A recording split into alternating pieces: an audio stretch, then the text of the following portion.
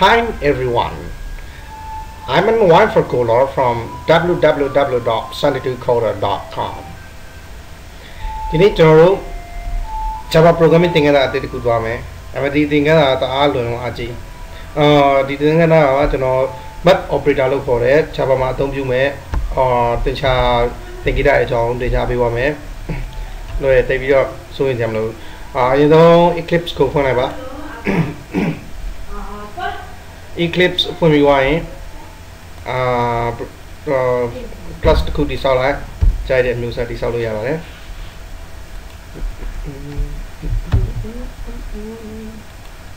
Okay variable တည်ဆောက်မယ် variable ကိုကျွန်တော်တို့ okay ဒီမှာ variable ကြောင့်နည်းနည်းလေးပြောမယ်ဒီသင်ခန်းစာလွယ်လို့အပူပြောလိုက်တဲ့ဘောပေါ့နော်ရင်သင်ခန်းစာတွေမှာလည်းပြောခဲ့ပါတယ်ကျွန်တော် variable မှာတည်ဆောက်မယ်ဆိုရင် variable နာမည်ကိုသတ်မှတ်ရတယ်အခုမှ x လို့သတ်မှတ်မယ်အတူမှာ variable type ရှိတယ် data type မျိုးစားပေါ့နော်ဒီတည်ဆောက်ထားတဲ့ variable ရဲ့ data type မျိုးစား double ဖြစ်မလား string string ဖြစ်မလား string ဆိုစားတာပေါ့ဗျာနော်int integer ဖြစ်မလားဒီ float number ဖြစ်မလား float number ဆို decimal point နဲ့တို့တရမကနဲ့ number တွေ okay char set ဖြစ်မလား char ဆို character set okay လောလောဆယ်ကျွန်တော်တို့တခြားလေးလေ့လာဘူးတာတခြားလေးအသုံးပြုဘူးတာတော့ int ဆိုတဲ့ integer data type နဲ့ double လို့ခေါ်တဲ့ data type နှမျိုးတခြားအသုံးပြုဘူးတယ်မပူပါနဲ့နောက်သင်ခန်းစာတွေမှာကျွန်တော်တို့သုံးရမယ်လက်တွေ့သုံးရနဲ့သင်သွားရင်ပိုပြီးလွယ်တယ် okay good အခုကျွန်တော် variable တစ်ခုတည်ဆောက်မယ်ဆိုရင်သူရဲ့ variable နာမည်ကိုရေးရမယ်အဲ့ဒီ variable ရဲ့အမျိုးအစားကိုရေးရမယ် data type အမျိုးအစားOkay, double okay အခုကျွန်တော် int integer ပြောရမယ် integer ရဲ့အဓိပ္ပာယ်ကအခုတည်ဆောက်မဲ့ variable ကကဏ္ဍတန်ဖိုးတွေကိုတိုးလောင်မယ်ကဏ္ဍတန်ဖိုးတွေမှာတမမပါဘူး1 2 3 4 5 6ဒီလိုတည်ဆောက်မယ် Okay variable x လို့တည်ဆောက်မယ်ပြီးရင် semicolon နဲ့ဒါဆိုတည်ဆောက်ပြီးသွားပြီကျွန်တော် variable x ကိုဒါပေမဲ့တန်ဖိုးမတက်မဲ့ရတယ်တန်ဖိုးကိုနောက်တစ်ကြောင်းမှာတက်မဲ့ရရတယ် x is equal to 50ဒါဆိုလည်းရတယ်ဒါပေမဲ့အဲ့လိုမတက်မှတ်ပဲねကျွန်တော်တို့တခါလဲဆရာကြီး style ပေါ့အပြင်းကြီးရဲ့ style နဲ့ variable x is equal to 50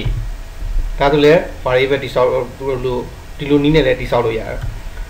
နောက်တစ်ခုကကျွန်တော် variable 50 okay not variable တစ်ခုတိဆောက်မယ် integer variable name y is equal to 30 okay ဒီလိုတိဆောက်လဲရပြန်ဒါလည်းဒါပေမဲ့အဲ့ထက်ပိုပြီးလာပါတဲ့လွယ်ကူတဲ့နည်းကတော့integer okay there integer age int integer y အဲ့လိုမတည်ဆောက်ပဲねကျွန်တော်တို့ variable ၃ခုလုံးတစ်ပြိုင်တည်းတည်ဆောက်လိုက်မယ် x y z ဒီမှာကျွန်တော်တန်ဖိုးတက်မှာ okay အခု variable x y z x is equal to 40 y is equal to okay y is equal to is it 20 z is equal to x plus y ဖြ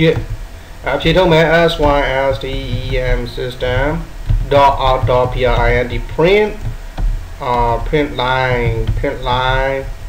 z ကိုဖြည့်ထုတ်မယ် variable ဖြစ်တဲ့အတွက်သူ့ထဲမှာကျွန်တော်တို့ double quote ထဲမှာမထည့်ဘူး double quote တက်မလား open inverted comma good ဖြည့်ထုတ်ပြီးတော့ run ကြည့်မယ် okay hey what are you doing come on hurry up oh 60အဖြေ60လို့ပြီးတယ်အဲ့လိုလည်းနည်းနည်းဆောင် okay နော်အခုအပေါင်းကျွန်တော်အပေါင်းလက္ခဏာကိုကျွန်တော်သဘောပေါက်သွားပြီအပေါင်းလက္ခဏာကတော့အပေါင်းလေးနဲ့ကြီးပေါင်းလိုက်ရုံနဲ့အခုအနှုတ်လက္ခဏာအကြောင်းတွားကြည့်မယ်ကျွန်တော်အနှုတ်အဲ့တော့ x tier variable x tier y ကိုနှုတ်မယ် run လိုက်မယ် okay easy 20ရနော်40ရ20လို့တော့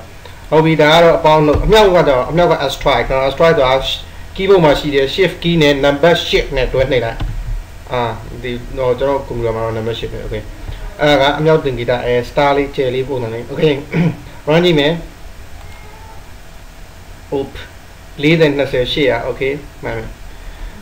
ပေါင်းလို့မြောက်တော့ပြီးသွားရင်အစားပေါ့အစားသင်္ကေတကိုကျွန်တော်သွားကြည့်မယ်အစား go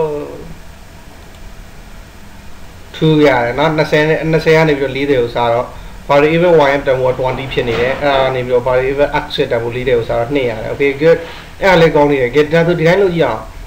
4ရက်တက်လို့လုပ်ကြည့်မယ်4ရက်တက်ကို20နဲ့စားခိုင်းကြည့်မယ်အော်20ဒါ20မမှန်နေဘူးပြ4ရက်တက်ဆိုတော့တစ်ကျွင်းနေအောင်မယ်နော်တတမပါတဲ့ခဏလေးထွက်မယ်ဒါပေမဲ့တတမပါတဲ့ခဏမျိုးအဖြစ်မထုတ်ဘူးဘာကြောင့်လဲကျွန်တော် integer data type သုံးထားလို့ integer data type ကတတမပါတဲ့တန်ဖိုးကိုနားမလဲဘူးသူနားလဲတာကကိန်းပြည့်တွေပဲနားလဲတယ်ပြည့်ကိန်းလို့ခေါ်တာလားမသိဘူး okay အဲ့တော့ကျွန်တော်တို့သူ့ကိုတတမတန်ဖိုးထုတ်ချင်သူ double double ဆိုပြီးတော့ data type ပြောင်းပေးလိုက် double data type ကိုပြောင်းပေးလိုက်ရင်အော် double double align one double double okay double data type ကိုပြောင်းပေးလိုက်ပြီးပြောင်းပြီး run ကြည့်လိုက်မယ် give to go 20.05 20တက်မှ300လားဟုတ်ပြီဒါဆိုတက်မှလည်းပဲအဖြေထွက်လာပြီအဆုံးကဘာလို့တက်မှလည်းအဖြေမထွက်လဲရှင်းပါလားကျွန်တော်တို့သုံးရတဲ့ data type က integer ဖြစ်နေတယ် integer ကတက်မှပါတဲ့တန်ဖိုးကိုနားမလဲဘူးဒါဆိုရင်ကျွန်တော်အစားကိုသဘောပေါက်သွားပြီ okay နောက်တစ်မျိုးတွားကြည့်အောင်ကျွန်တော်တို့10ကို3နဲ့စားမယ်10ကို3နဲ့စားမယ်ပြီးရင် run ကြည့်လိုက်မယ် okay 3တက်မှ3လို့ရတယ်အဖြေကဟုတ်ပါတယ်ကျွန်တော် double type ကိုတိုးထားလို့ integer type ကိုတိုးကြည့်ပါလားဒါမှမပါ3လို့ပဲအဖြေပေးလိမ့်မယ်ပေါ့အဖြေအတိကိန်းပြည့်အဖြေပဲပေးလိမ့်မယ်3လို့ပဲအဖြေပေးတယ်ဒါမှမပါတဲ့တန်ဖိုးမပေးဘူးဘာကြောင့်လဲ integer type ဖြစ်နေလို့ data type က okay နည်းနည်းသဘောပေါက်ပြီလို့ထင်တယ်အဲ့တော့အခုနောက်တစ်ခုကိုသွားမယ်နောက်တစ်ခုကပေါင်းလုံးမြောက်စားတယ်ရှိတာမဟုတ်ဘူးကျွန်တော်တို့မှာနောက် modulus ဆိုတာရှိတယ် modulus ဆိုတာဟိုစားကျွန်းပေါ့ဗျာစားကျွန်းကိုရှာတဲ့တန်ဖိုးဥပမာ3နဲ့တို့10ကို3နဲ့စားမယ်ဆိုကိုတစ်ကျွေးမယ်ဆိုတော့ကျွန်တော်တို့သိတယ်အဲ့တစ်ကျွေးနဲ့အကျွန်းကိုရှာခြင်းသူ့ကိုသင်ရမယ့်သင်္ကေတသူ့ကိုတော့ရမယ့်သင်္ကေတ modulus ကျွန်တော် keyboard မှာတော့ shift နဲ့9နဲ့တွဲနှိပ်တယ်ဒါဆိုရင်ဒီသင်္ကေတလေးအစားသင်္ကေရာခိုင်နှုန်းသင်္ကေတလေး modulus ကိုရှာမယ်အဲ့တော့3နဲ့10ကို3နဲ့စားမယ်ရလာတဲ့10ကို3နဲ့စားတဲ့အခါမှာရတဲ့ modulus ကိုရှာမယ်okay နှိပ်လိုက်1ဟုတ်ပါတယ်အကျွန်းရ1ပါအဲ့တော့ modulus နဲ့အခုကျွန်တော် modulus ကစားကျွန်းကိုရှာရတဲ့သင်္ကေတအခုကျွန်တော်လေ့လာခဲ့တဲ့သင်္ကေတ5မျိုးကအပေါင်း plus အနှုတ် minus အမြောက် multiplier အစား